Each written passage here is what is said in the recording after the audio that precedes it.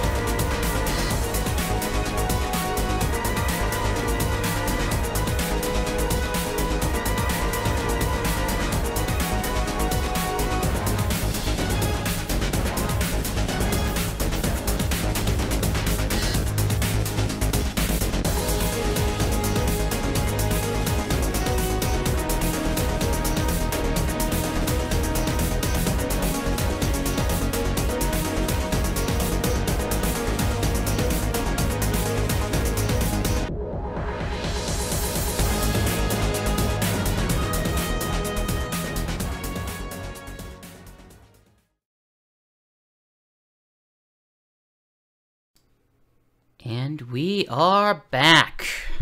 That was, again, Pinball Highway from Team Sonic Racing and Adder's Lair Medley from Sonic and All-Stars Racing Transformed. I am here tonight on the eve of the Game Awards with Evil Dr. Reef. So, I think we're going to start here with just the movie discussion. So, you and I had a... I would say I was not a huge fan of the first movie. I didn't hate it, but I wasn't a huge fan. But do you happen to remember the method by which we went to go see it? I mean, I know that we went together. Basically, it was like the last movie we saw before the pandemic.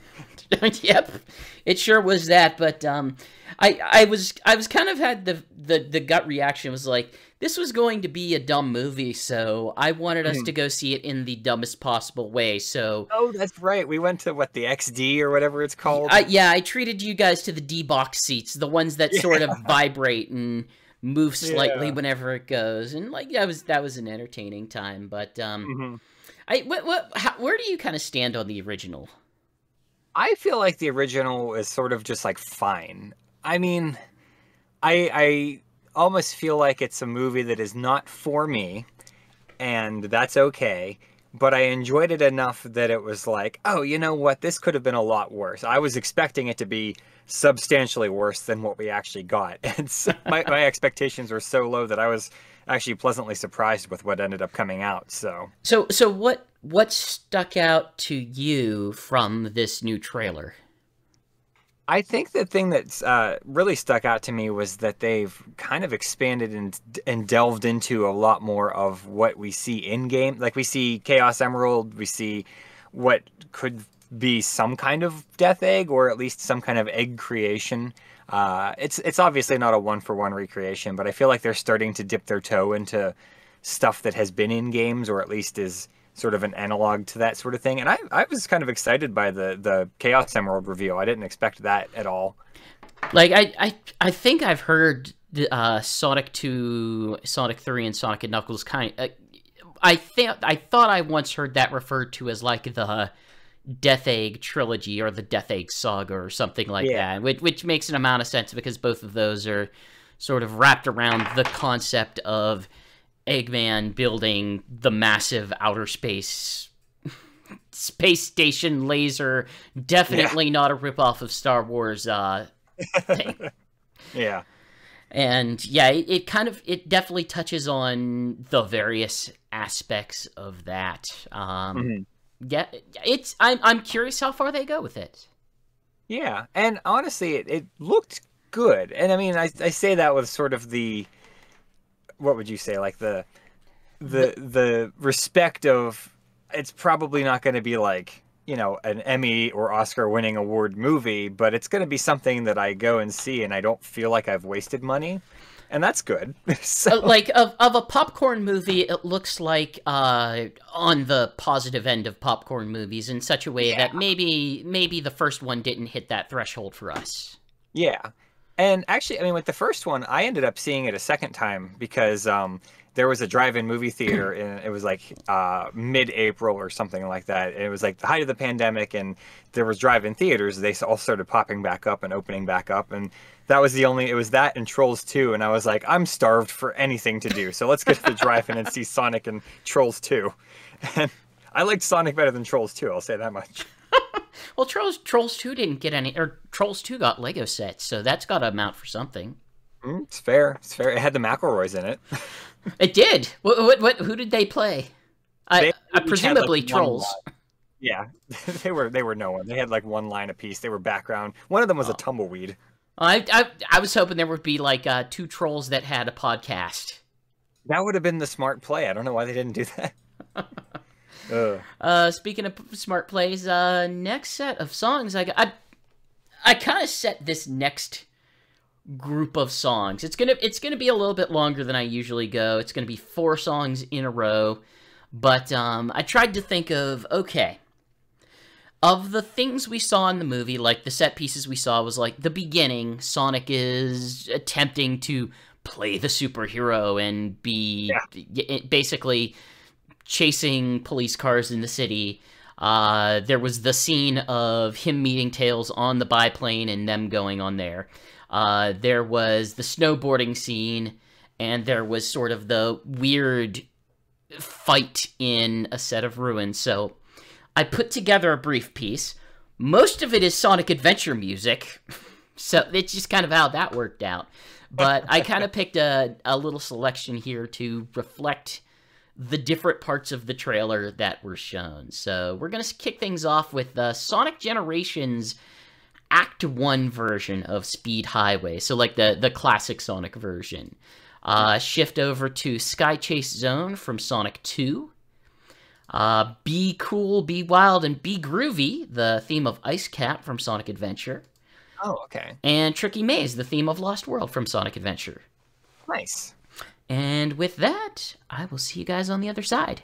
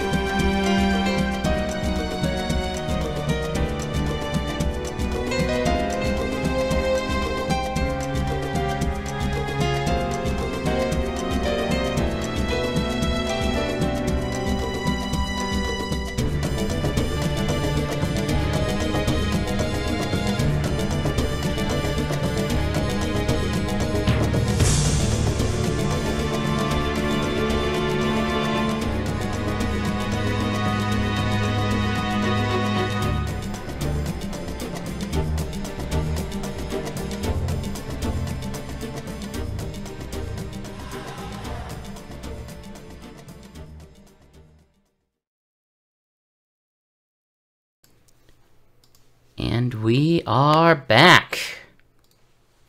So that was. I gotta say that I think you should just have a whole bunch of different. And I know you said this in chat, but that gif of Shadow playing the violin is just so good. Oh, it is real good. Like that's I can pinpoint exactly where that comes from too, because I had to find it myself. It's from the if you remember Sonic and the Secret Rings. First Wii game. It had the multiplayer of that was just a big, huge minigame collection, Mario Party-esque, and one of the minigames is that you had to swing the Wii remote in time with expected like violin. It'll tell you like, hey, do this, up, down, up, down, up, down, up, down, and then you had to imitate it. So like every character that's available in multiplayer did that, and I thought it'd be funny if Shadow was the gift that I had to represent that. But yeah, it's nice. I like it. But yeah, that was like a little collection I put together just to sort of, atmospherize the thematic elements of the Sonic 2 trailer. Speed Highway Act 1 from Sonic Generations, Sky's Chase Zone from Sonic the Hedgehog 2, Be Cool, Be Wild, Be Groovy from Sonic Adventure, and Tricky Maze, also from Sonic Adventure. So I asked you if you had any like requests or suggestions to sort of give me a sense of what you're looking for tonight in a playlist, because I try to, whenever I have a guest, as infrequent as that tends to be, I try to fulfill that as best I can. And you kind of emphasized, hey, I like some Genesis stuff. I like some Genesis remixes. That's the stuff I'm looking for. That's the stuff I'm into. And I picked a few. Cool. To start off with the couple tonight, and I went in a couple of different thematic directions. Next segment, I picked out 2 Sonic CD tracks. I know you do enjoy your Sonic CD. Oh, I do. It's true. It's true.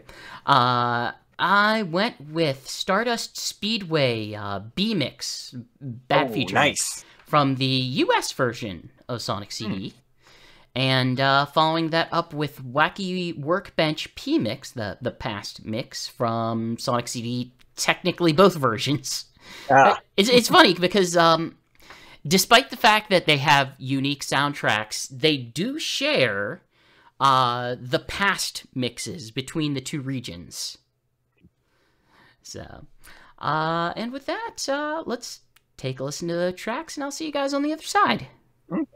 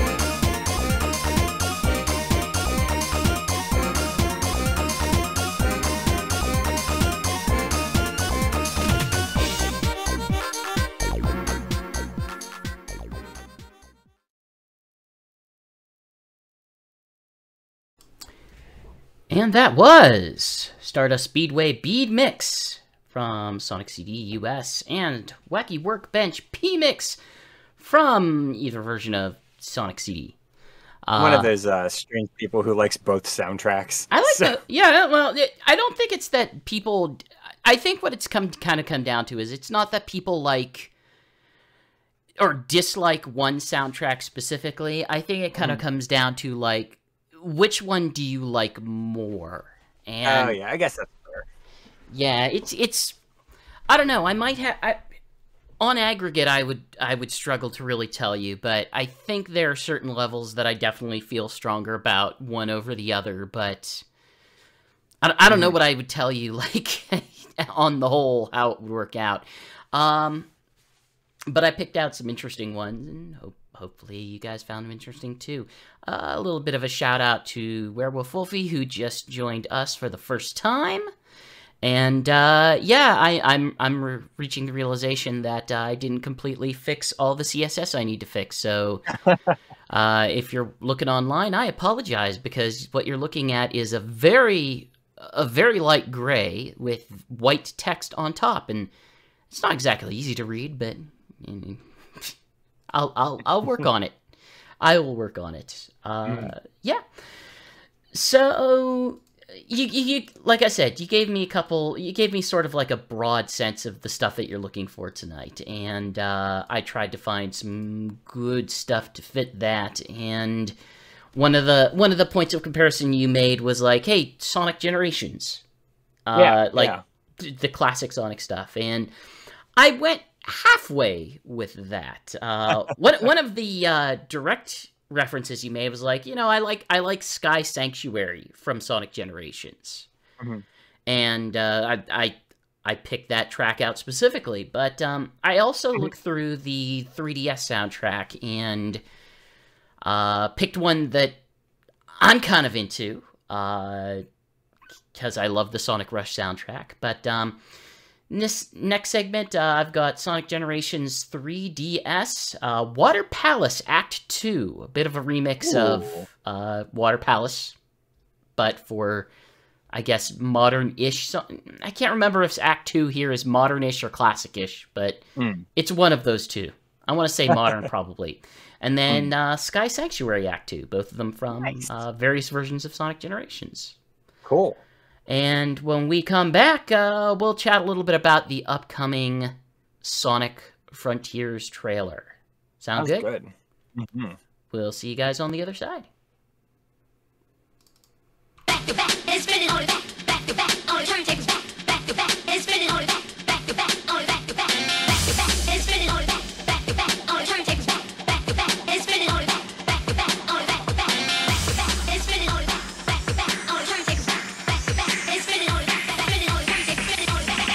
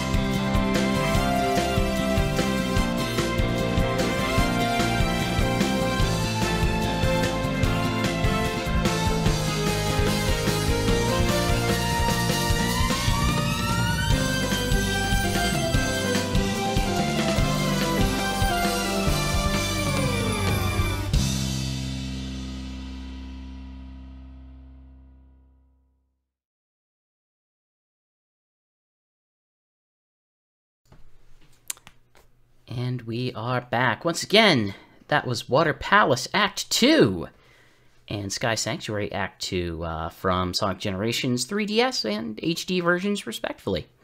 Mm-hmm. I gotta say, that Sky Sanctuary Zone remix was always one of my absolute favorite tracks from Generations, and I kind of feel like that was the track that stuck with me. Like the first time I played it, I was like, oh, this is a very good rendition. It's a really iconic location of a really iconic moment in Sonic and Knuckles. Yeah. And I don't know, I was going through trying to figure out what my playlist was going to be tonight, and I was looking through the Sonic Generations 3DS, and I don't remember every Sonic song. A lot of the times whenever I put together a playlist for the evening, it comes down to me thinking of the games that I want to represent or the themes that I'm going for, and I hit up Sonic Generations 3DS, and it was like, oh, this is the song I've got to play. This is the one I need to play, because this is like borderline. This is close to surf rock, and yeah. And if you want to make me happy, just find me some surf rock. So we had a preview of I guess we'll say next year's major 3D Sonic game, which is something that I can say in that, ignoring the fact that we hadn't had a major 3D Sonic game in several years at this point. Yeah. I know people are down on a Sonic team making another Sonic game because, well, you remember how Sonic Forces was. Mm-hmm. And, yeah, Sonic Forces was in 2017. Wow. By the time this comes out, it'll be, like 5 years since Sonic Forces. So, they've... Obviously, the pandemic, that's all everything... Any game that is coming out between now and 2023 is always going to have the caveat of pandemic. Right. It just has that kind of reach. But they've certainly spent a significant amount of time on this game, and that's not saying, hey, it will turn out good, or hey, it'll turn out bad, but like it kind of shows that, hey, they are making something here. They are taking it in a very different direction than most previous Sonic games. Mm-hmm. And I kind of wonder, like, what spoke to you from that trailer, the Sonic Frontiers trailer? I think the thing that immediately stood out to me was the end, where some kind of, like, I don't know, Shadow of the Colossus or like mobile suit something comes down and like stomps on the ground, and I'm like, what is gonna happen in this game that like, I mean, obviously he's fought, you know, Eggman like Gundams before, but I don't know, there was the aesthetic of the entire game feels different than that. Like usually when he fights the Eggbot, it's always like colorful and bright and a little bit zany, and this was kind of more grounded, I guess I would say.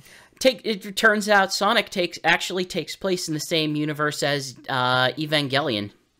Ah, that explains everything. Actually, I was joking with my wife. I was saying, like, oh, maybe this is set in the same universe as Kirby Forgotten Lands. Oh, jeez. Yeah, like I mentioned this in Sonic Talk earlier, but like you can't not draw some amount of comparison to Breath of the Wild, because it looks in a lot of ways, and in a lot of ways they're panning across and showing Sonic in comparison to the world, really trying to invoke the Breath of the Wild sort of. Yeah, I'm saying Breath of the Wild, but Breath of the Wild is using the same tricks as any open world game trying to present itself as open world, which is to say, have a character standing across a big open space that is just dotted with various mysterious points of interest. Yeah. I mean, I don't know if that's what they're going for when it actually comes down to gameplay, because I don't know how well that would work with Sonic, but it could, and the aesthetics are certainly compelling regardless. Yeah, it kind of comes. That's kind of the double-edged sword here. Is like this is the what they presented at the Game Awards had one singular message, and that message was, we are making an open world Sonic game. This is not necessarily what an open world Sonic game looks like, but these are the things that you show whenever you want to display an open world game. Yeah.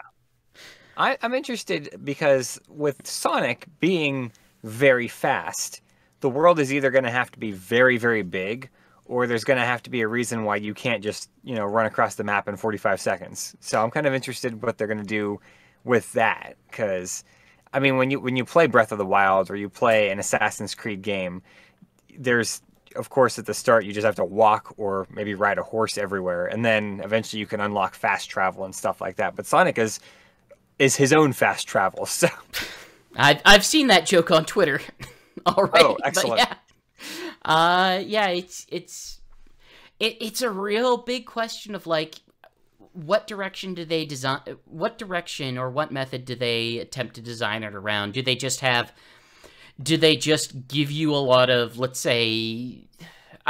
okay, so when you think of open world games, a lot of it is built around some sort of mission system or progression system or unlock system. Mm-hmm. Breath of the Wild doesn't really have that in the same way. It does in some very limited locations, but a lot of it comes down to, there are a bunch of things in this world. You have broad things that you need to accomplish, but we're not going to twist your arm to get them done. Yeah. Just go out and do it. But compared to something like I don't know, like the best point of comparison I could make is like a GTA. GTA is built around a mission structure, and the mission structure is what builds into progression in a story and progression as a character, or even like a Yakuza, if you want to go to more Sega comparison. What sort of structure do they want to show with this? And it's not something that was really reflected in the trailer. So yeah. I feel like the thing that was clearest was just sort of the aesthetic of that world, and that that was the thing that interested me most, because, I mean, open world or not, I sort of just really liked the sort of ruins and structures and all these things that he was running past, and I was like, these look really good. And honestly, the trailer is, I imagine that was probably a pre-render, but just like, if the game has that same aesthetic to it, whether or not it looks as crisp and clean, I mean, I just like that kind of thing. The ruins and like stones and cobble and all that. I like that thing.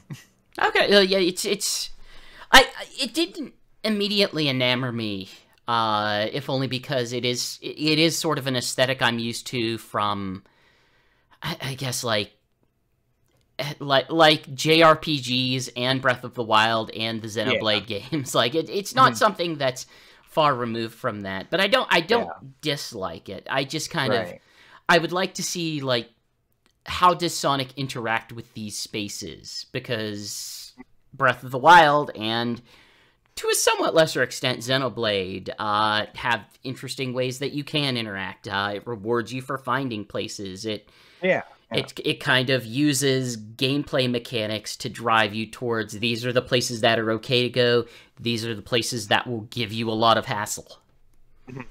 I think the reason that it stuck out to me is just because it's not the sort of thing that you typically... I mean, it kind of is something that we've seen in Sonic repeatedly, but I don't know, it was just... the way it was presented seemed unique, because, I mean, we've seen lots of ruins. I mean, obviously... like Marble Zone is basically that, but I don't know. I'm intrigued by, and also just the giant robot at the end or whatever that was, because me and my giant robots. Sure. Actually, I know you haven't necessarily kept up with the most current games, but one of the things I do know you rather like is following the comic books. Yes. So, with kind of the announcement that Ian Flynn will be writing this game, I'm assuming you're pretty positive on that? Well, I caught sort of the tail end of Sonic Talk earlier, and I know that you were talking a little bit about, is he writing the game or is he just sort of heading the translation team? And so Yeah, that was kind of that's- always the weird Yeah. divergence whenever we talk about the previous Sonic writers, is that there were certain games that they wrote, specifically Sonic Lost World, where they actually sort of drove the dialogue of it, but most of the time they were just writing the translation for it. Yeah. And I think though that in a way it's good that he would be on the translation team, even if that's all he's doing. Because I mean, maybe it's just because I did a lot of research into Earthbound because I really like Earthbound, but having a really good translation team can make or break a game. And Earthbound is a game that it really made. Because like they could have easily translated it like a lot of the other contemporary JRPGs at the time, and it would have been a pretty forgettable game. But because they gave it that heart, the translation team really strove to make the writing in English good, and translated a lot of the jokes in such a way that they really would land. Earthbound became not only a cult classic, but now people are looking back on it and saying this is a really good game. And so Ian Flynn, being that I like his writing, even if he's just doing the translation, I'm like, that's not a bad thing. I'm pretty excited to see what he does with that. Indeed. I mean, let's be real here. You and I met on the context of being fans of anime, and we both have a firm understanding that, like, yeah, if you're watching a dub or even subtitles, like, a good translation can make or break your experience with that. Yeah. Speaking of a good translation, I have our remix for the week. Ooh. And this time I went with another OC remix. Again, most of the time it will be an OC remix, just because that's what's kind of available to just play on a radio show like this. Mm-hmm. And I went with a track called Down to the Hydrosities Nightclub. Ooh. As you might guess, it's a remix of Hydrosity Zone, Acts 1 and 2, remixed by Dr. Manhattan. You can check this and many other remixes over at ocremix.org. Name will come up in the metadata on the video, so you can head out there and let's enjoy Down to the Hydrosity Nightclub, and see you guys on the other side.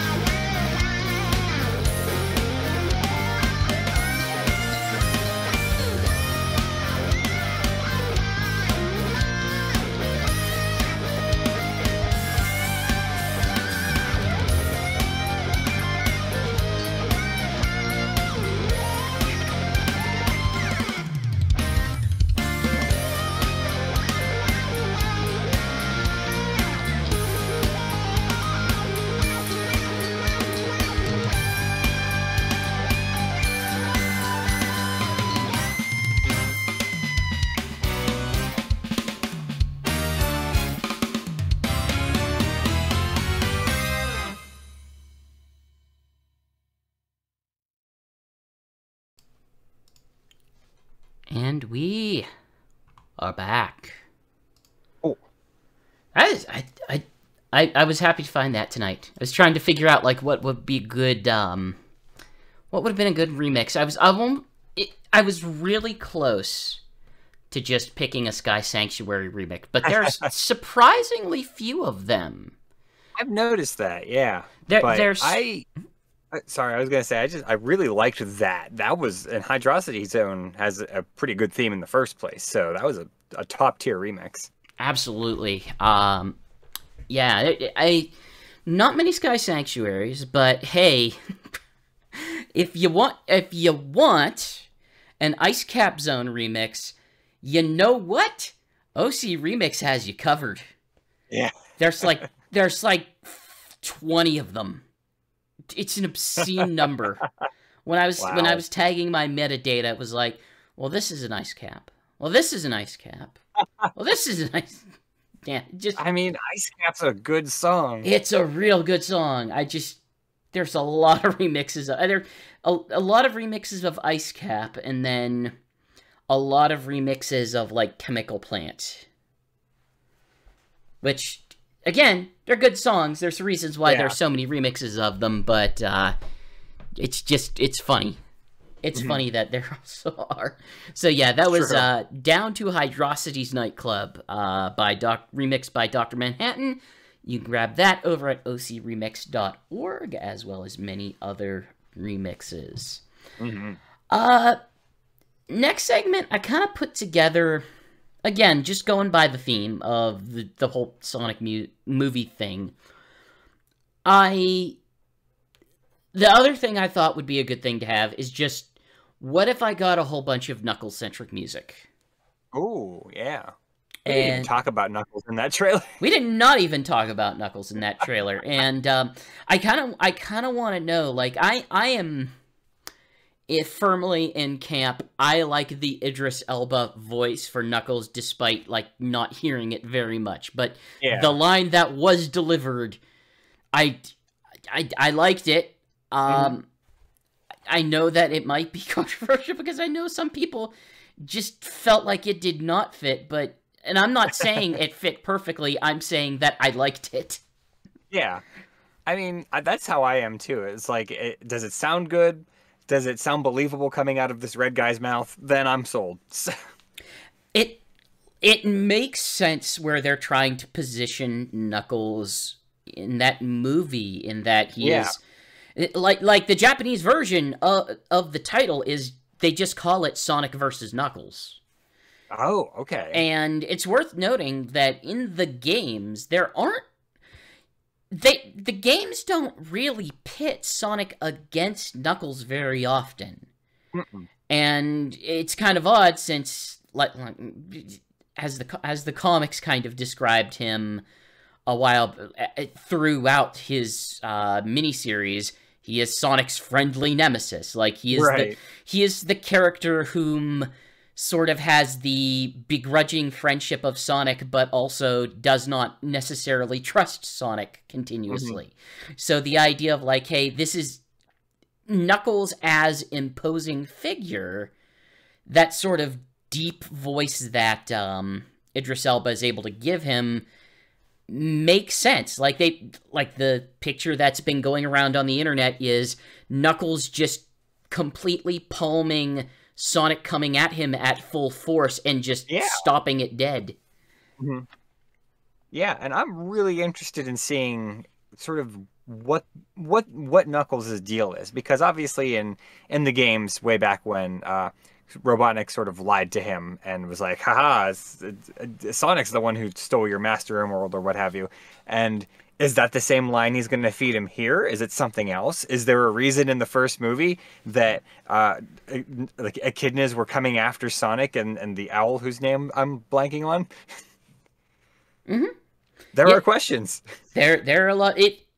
They certainly set some stuff up in the first movie, and we're all obviously hoping that they kind of deliver on some of the mysteries. It's like, well, here's these characters, they weren't necessarily important the first time, but there's a possibility they could become important if we have a sense of where we want to go with this.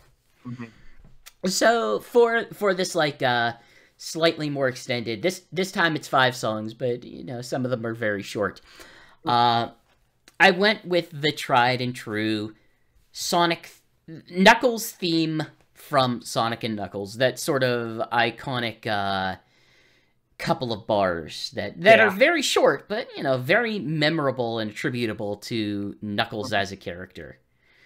Always between those stages, whenever you encounter him, that theme song comes up, and then he presses the button, and then suddenly all this wind rushes in Mushroom Hill, blows you up to the top stage. Yeah. Following that up with meeting Knuckles in Sonic Triple Trouble. Oh. Then I went with Knuckles Chaotix This Horizon, the sort of like the title screen theme. Wanted to get some Sonic Adventure 2 in there, so I got Space Trip Steps, which is probably my favorite of the Knuckles tracks in Sonic Adventure 2. And then one more before we head back, and it is Wild Style Pistolero, the theme of Mirage Saloon Act 1, more specifically only when you play as Knuckles. Oh, cool. And I kind of want to go with that because, hey, this Sunday, I'll be returning to my Knuckles playthrough of Sonic Mania. Oh, yeah. So, with those set up, I'll see you guys on the other side.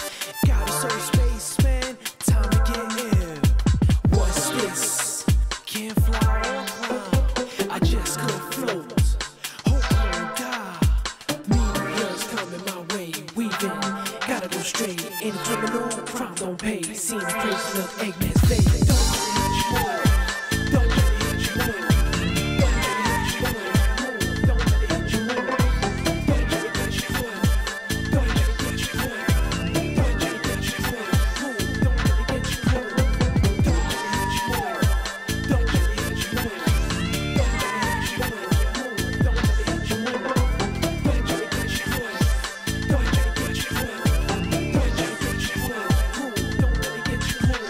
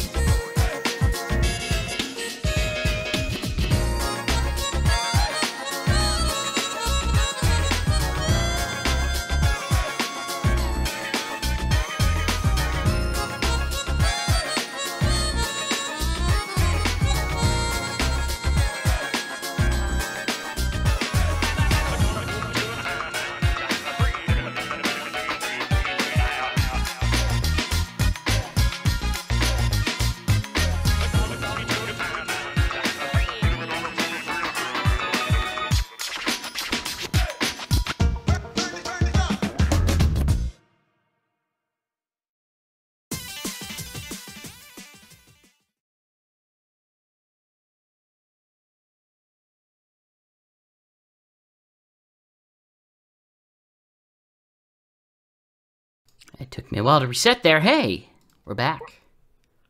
Hello. Hello. Who are you again? I don't know. Some guy Who am picked I? me up on this sidewalk on the internet. I am some sort of red anthropomorphized echidna. At least I'm pretty good. sure I am at this point. So that was our little run of Knuckles music. We had Knuckles theme from Sonic and Knuckles, Meet Knuckles from Triple Trouble, This Horizon from Knuckles Chaotix, Space Trip Seps from Sonic Adventure 2, and Wild Style Pistolero from Sonic Mania. We're kind of reaching the end here. Had some songs, but you know, we can only have this series go on so long in the night, and we had a fair bit of discussion of the two trailers tonight, and I think that's appropriate given the context. Yeah, I would say so. A lot of interesting stuff came out yesterday.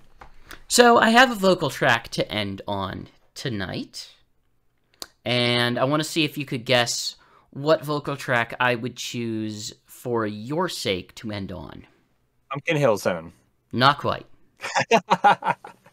We played that at Halloween. That's right. That did happen. No, I went with Sonic Boom from Sonic CD. Oh, cool. That is a bop, as the kids say. It seemed like the most appropriate thing to end on tonight. I mean, we started off with Lookalike from the full version of Lookalike from Sonic the movie. So Yeah.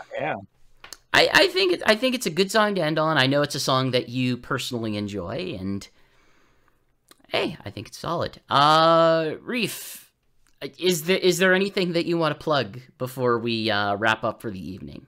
Not that I can think of offhand. I've had a really good time being here. Thank you so much. No, I'm glad to have you. I'm always glad to have you on stuff. Cool. I've made my mark. Maybe at some point I'll have you on my Balan Wonderworld series. Oh no. Well, it would be fun. That game sure is something that came out.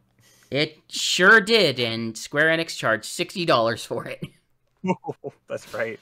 Yeah. Good But yeah, glad to have you on. Glad to and I have some stuff to plug. If you take a look up at the top of the screen, head over to sonicstadium.org for all of the recent Sonic coverage.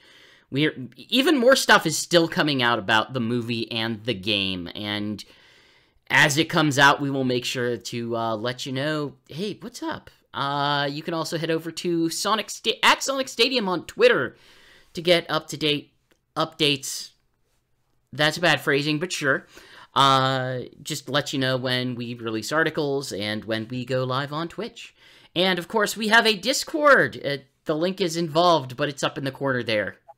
You can pause if you need to go type it in. But it's what we got. Or just go to sonicstadium.org.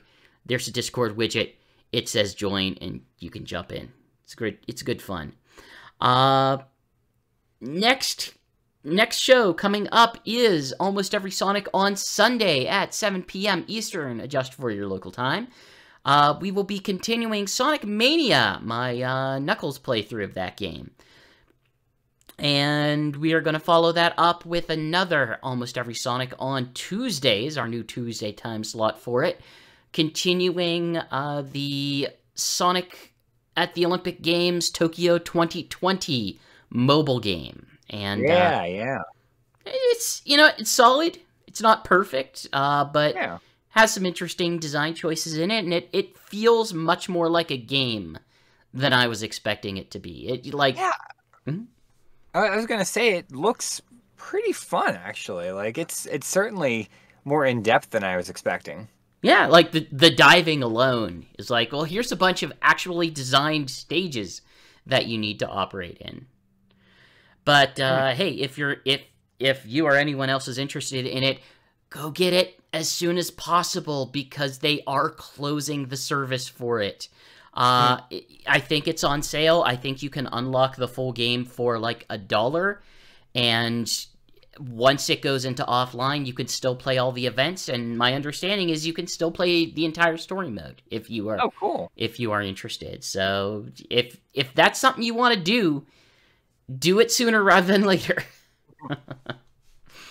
And with that, yeah, here is Sonic Boom from Sonic CD, the US version. And pardon me. And there is a cough. And until next time, we are up, over, and gone. Peace out. Hello, everyone.